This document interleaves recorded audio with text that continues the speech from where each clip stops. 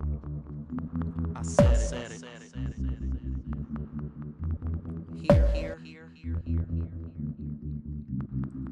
First. I said it here first. What's up, world?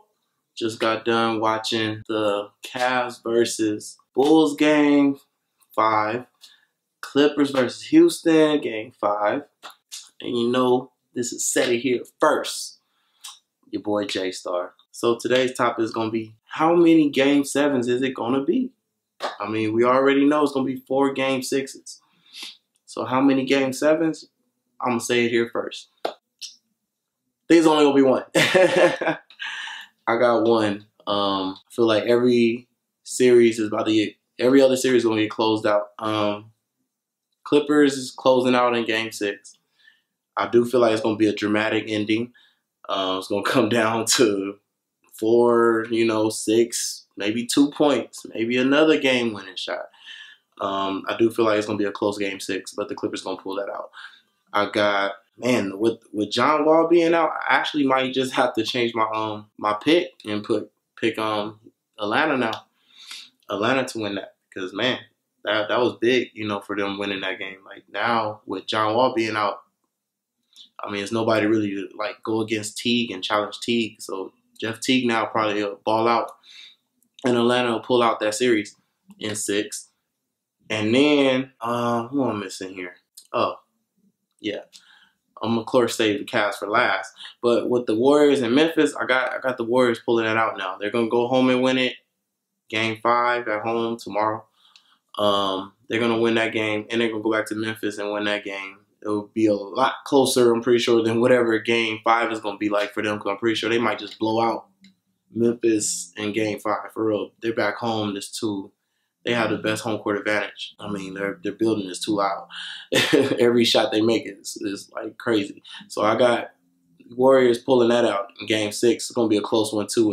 Of course, game 6 in Memphis. Memphis don't just go out like some punks or something. They're gonna go out fighting, definitely. But so that will leave Cleveland to be the only game 7 out of the 4. I just do not see my main man, got my promise band on right here. I just don't see my boy LeBron putting them away in game 6. I just don't, man. They let the Bulls get too confident by letting them come. It was up by like 20 almost points or something like that this game. And then they let them come back and won by almost 2 or 4 points, whatever. Come on, man. You got to put them away, man.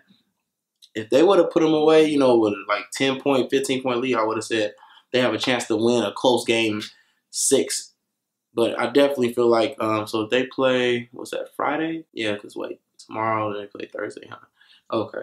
So they'll play Thursday, then they'll push that to Saturday, I guess. Man, Saturday or Sunday, whatever day they push it to for game 7. It's going to be a game 7 for Cleveland. I feel like it's going to be one, like I said, out of the 4. Unless, and I will put this in here, Set It Here First, unless John Wall comes back. If somehow John Wall comes back for game 6 or whatever it will be, because I know he's not coming back the next game, not with that, his hand is swollen. But if he comes back, then it'll be 2 game 7s.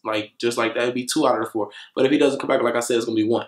You heard it here first on Set It Here First. Like I said, boy J Star, how many game 7s is going to be? 1. LeBron James versus D Rose, y'all. It's going to be a good one, too. I'll tell you that much. I'm not going to call the winner. We just got to wait to see. Peace, y'all. I said it.